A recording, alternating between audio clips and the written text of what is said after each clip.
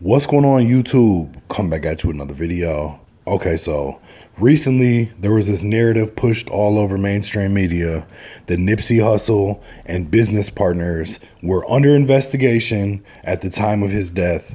They're saying that he was under investigation for quote unquote gang activity, and they also went as far as trying to get Nipsey and business partners removed from the Marathon store. They wanted them out of there.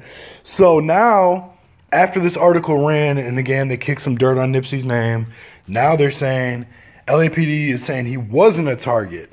So TMZ put this story up. I'm going to read you a couple little pieces of it. It says, Nipsey Hussle was not going to be prosecuted for any type of gang activity at the time of his death. The LAPD was trying to curb gang activity in or around the store, but he was never the target. They're saying sources connected to the two agencies now tell us they weren't specifically targeting Nipsey. They say the investigation centered around abating gang activity in the area, which has been a long-standing problem. No one from either agency would be specific as to their end game, and no one from either agency could explain why Nipsey's name was specifically mentioned in connection with the investigation, especially since now they say he wasn't a target.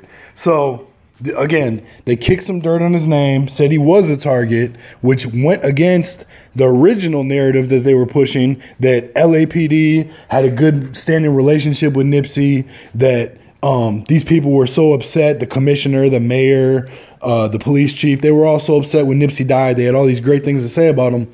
But how could that be when they were saying there was an investigation going on? So that looked kind of funny. Now they're backing off of that, saying, oh, well, it wasn't Nipsey specifically.